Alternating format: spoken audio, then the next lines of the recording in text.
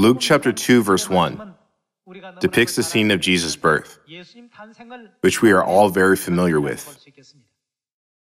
At that time, Caesar Augustus suddenly issued a decree that a census should be taken in the entire Roman Empire. After the decree was issued, everyone had to go to their hometown to register.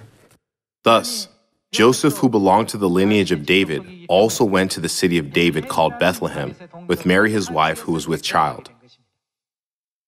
Looking at the prophecy of the Bible, didn't Micah chapter 5 already foretell hundreds of years before Jesus came to the earth that the Savior would be born in Bethlehem? In other words, God orchestrated all the events to fulfill that one prophecy. God moved Augustus, a Roman emperor, to issue the decree. And, as a result, Joseph, the husband of Mary, had no choice but to return to his hometown. When they went to his hometown, whom did Mary give birth to? That is how Jesus was born in Bethlehem.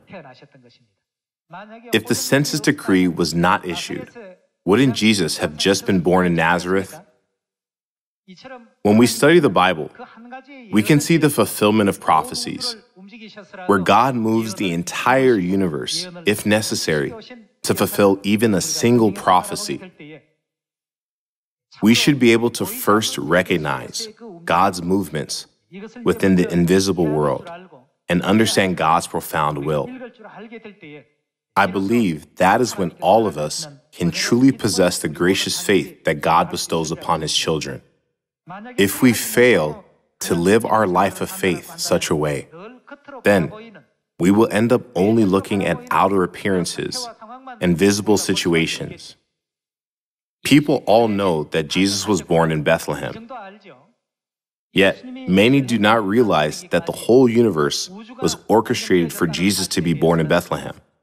This history can be viewed as God's work in the invisible world. In this way, we can discover and understand the prophecies one by one in the Bible. While doing so, we will be able to fully understand that this is an important scene of prophecy, allowing us to realize that all history is orchestrated by God, and without His guidance, not even a small result can be achieved on this earth.